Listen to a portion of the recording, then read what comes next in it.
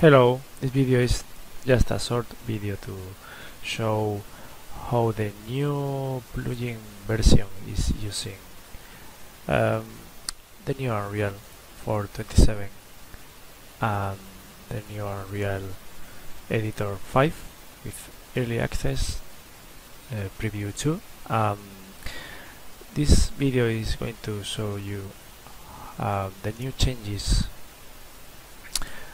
for moving from the actor approach that you had to add that actor in this scene, and now you don't do that. Now you use gameplay subsystem, so the plugin is always load once you enter the engine.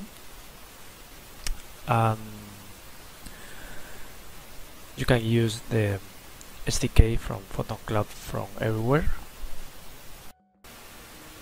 So this is the new Unreal 4.27.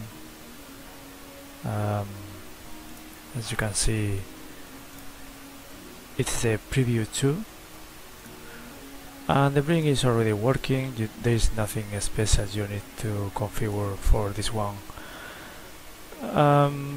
Like from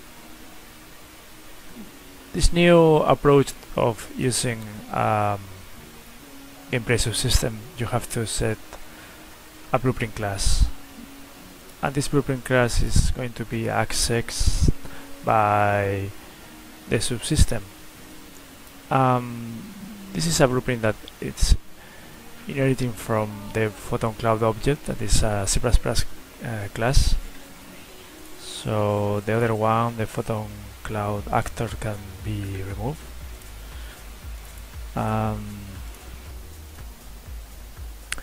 So the code is almost the same. The only thing that changed from the old version using an actor is that now you have to use another context to spawn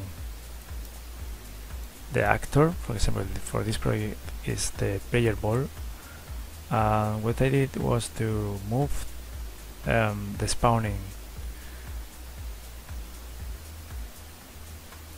directly to the controller, so the controller is going to spawn the pawn for you when you are connected to the room after you connect to the server. So the first thing we do again is to bind all the events that the subsystem is going to use. From those methods you can control the flow of the network. The first thing you do is usually to connect, so you can search for connect.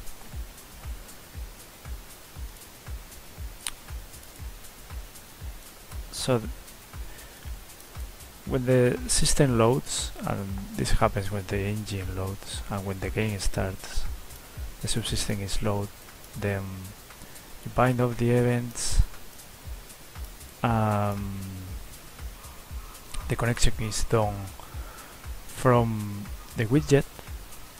So if you go to the connect widget, you will see that there is a button there, and the method that this button uses is the onClicked. The onClicked get the photon reference. What is this photon reference? You see, it's now a PhotonCloud subsystem. This is again instance subsystem. You can see from there you get the API. This is the directly access to the SDK. From there you can connect. This connect is already a C++ function, so you can see the code from there.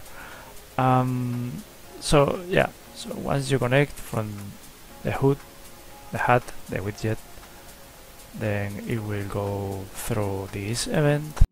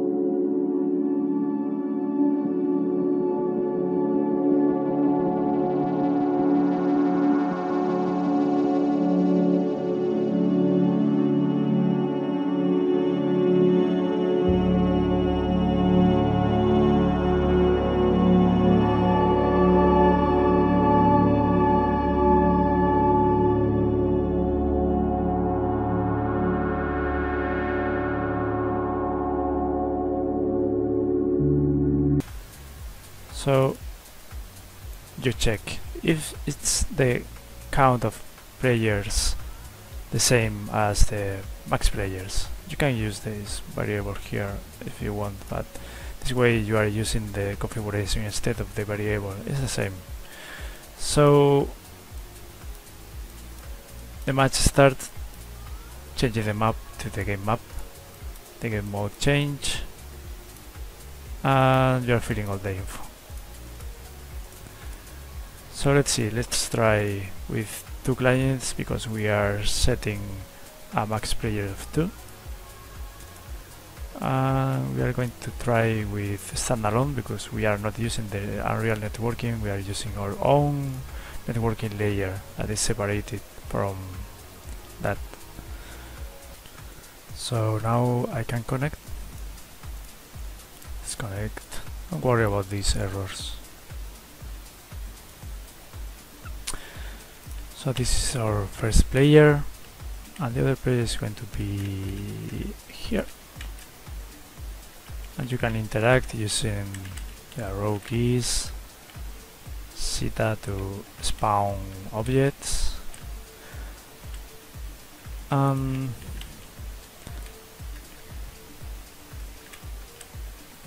These are the information regarding how the replication work. I'm sending a lot of information from what the actors are spawning. In this case, what you use from the player when you use the zeta k, we are spawning an actor that already contains a replicator component. You see, this replicator component is going to replicate with your configuration. So the owner is the creator, it could be the master if you want to control the logic from only one of the clients, because the server has no logic unless you do that, and you need a server for that. But the approach of this plugin is to use PhotonCloud that is using the cloud, not your own server. So those are the only changes regarding using IMPlay Subsystem. So you don't need to have the actor anymore in the scene, you don't need to make the travel for it, so you can use it from any other blueprint, just calling Photon Cloud Subsystem.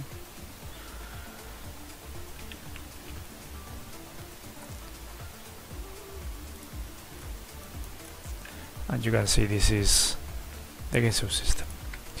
So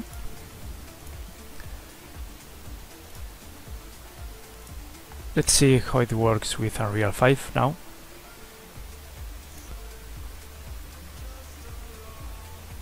I noticed that using the new Unreal 5 it's pretty much faster.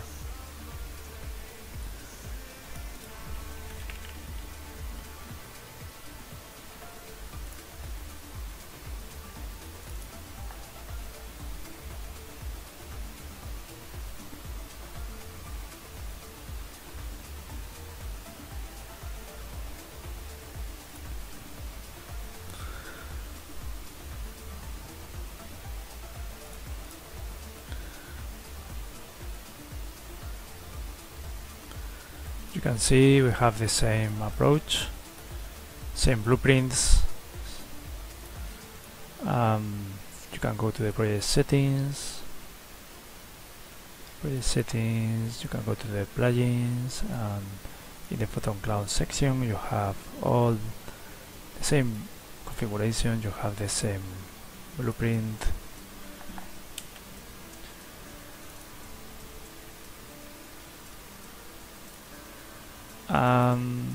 Yeah, we can search here for the room name. Let's change this for 6K5. We can promote this to a variable. Room name.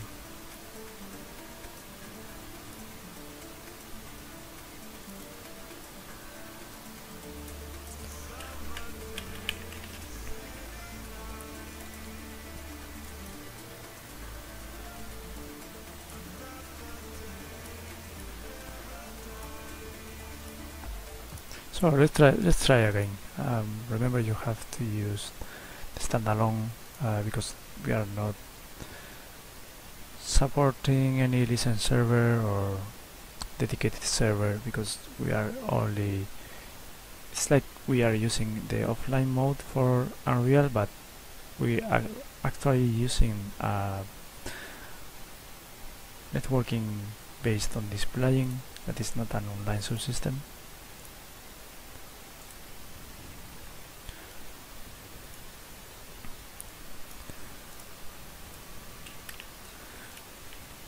And you can see it's the same. Don't worry about the rotation. That's something with the lerping. You can change the way you want to spawn some actors.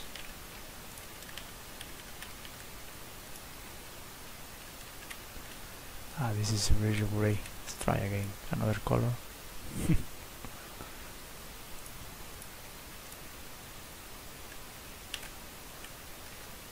This is better. Yeah. So you see, it's working. Enjoy.